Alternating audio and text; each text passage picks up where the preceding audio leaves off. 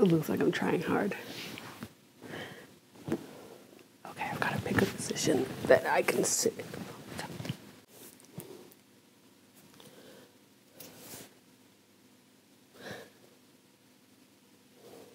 Hello, and welcome to The Good Life, a Kadazia Kind of Normal. My name is Kadazia, and I'm so happy you're here. This video is a really long time coming. I last vlogged in like 2017? And when I tell you that so much has changed since then, I mean so much. Can you give us a smile? All right, good job. Happy new day. Happy new long day. April 4th, oh, 15th. You're breathing. You're breathing on your own. So you might be wondering, why now? Maybe you have, maybe you haven't seen that cheesy quote that was floating around, and for a while there, it was chalk painted on every wooden surface and embroidered into every single decorative pillow. If not now, then when? If not you, then who?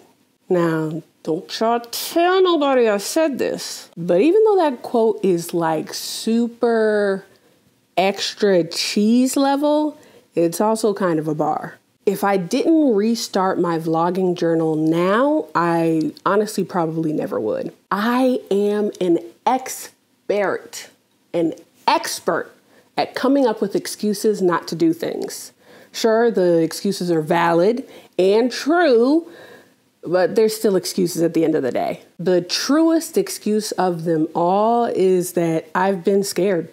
Scared that I can put my all into this and never see any sort of measurable success from it. Scared that I'll never be able to be consistent with this since I would be managing this as well as all the symptoms from my myriad of disabilities. Scared that my interests are so all over the place that it'll be too chaotic for people to keep up with or to want to keep up with. Scared that my life just isn't exciting enough for people to want to watch. Scared, honestly, that people will find my real life and my reality just kind of depressing.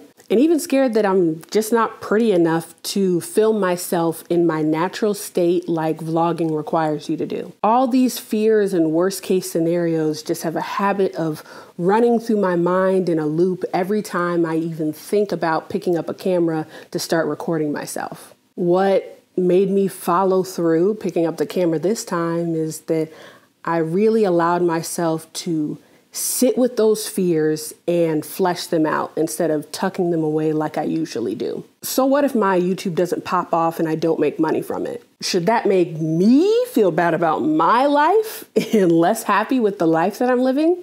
Absolutely not. Since I moved out on my own for the first time back in January of 2022, I've managed to keep my lights on. I've kept food in my fridge, and I've kept my really super speedy fast internet so that I can watch all my streaming services. When I tell you I'm good... Yeah, but no.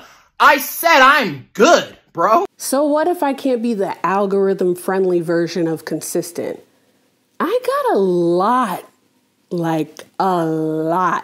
of different health needs that have to take priority over everything else. So it's inevitable that some things will need to fall by the wayside. And I'd rather that be my YouTube channel, my social media presence, than, the brand spanking new lungs in my body. That's simply the reality of my life. And the hope is that I'm able to build a community of people and viewers who understand that. So what if all my different interests might be a little too chaotic for people to follow along with?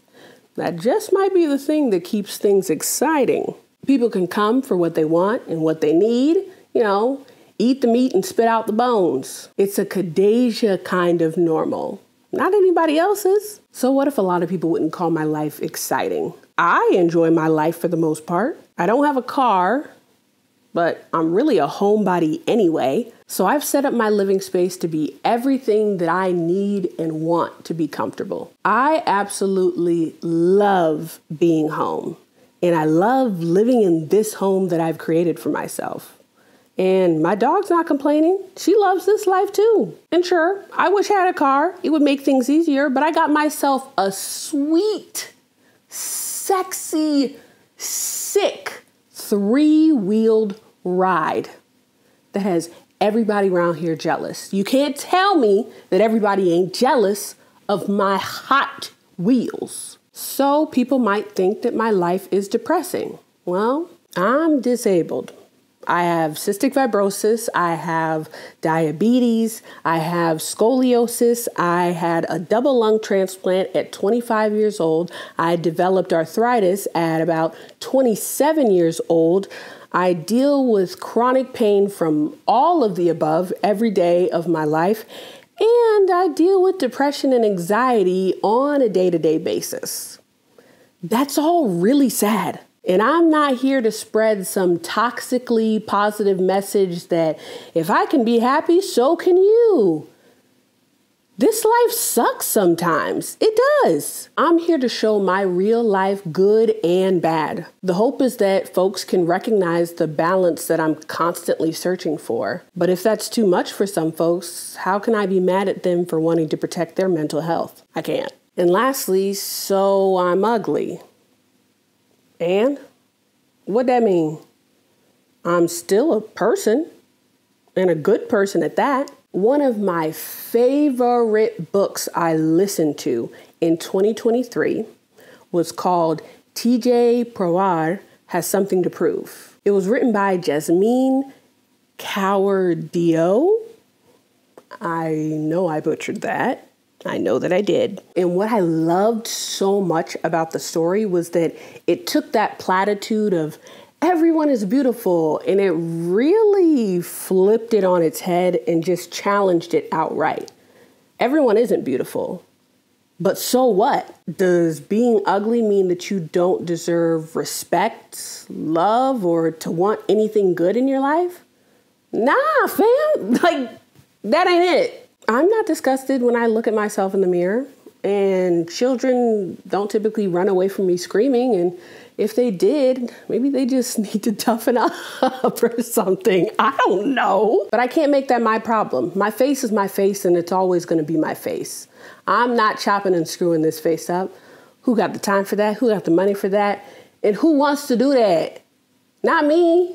If not me, then who? I mean, you've probably gathered that I've lived quite the life thus far. No one has my story. I've learned a whole lot in my 30 years, some by choice and some just kind of thrust upon me. And I know that there's still a lot more left on this curriculum that I'm going through. My story thus far has had a whole lot of plot twists. So I gotta invite y'all along because who don't love a good plot twist? And all of that is why I'm here and why I'm here now. As I've already mentioned, I can't promise consistency or super exciting things happening all the time. But I can promise to be as real as possible whenever possible. And that we're gonna have a good time, because I'm a good time. Now, before you click off, be sure to, mosey on down there, click that like button, and then, scoot on over, click that subscribe button, and then scooch a bit more over and hit that good notification bell. That way, you're always notified when I come on here to tell y'all something. And also, go a little further down and check out all the links that I've put in the description. Like I said, I be doing and up to a lot of different things. So there's a lot of good stuff sprinkled down there. I promise there's something for everybody. But that's all I got for now. Until next time, thank you so much for taking a sneakity peek into the good life, a Kadazia Kind of Normal. I'm so happy to have you here. Bye! Okay. Whew. I am not frightened of myself when I see myself in a mirror. I'm not. I don't think that I scare children. And if I did, those children need to be stronger.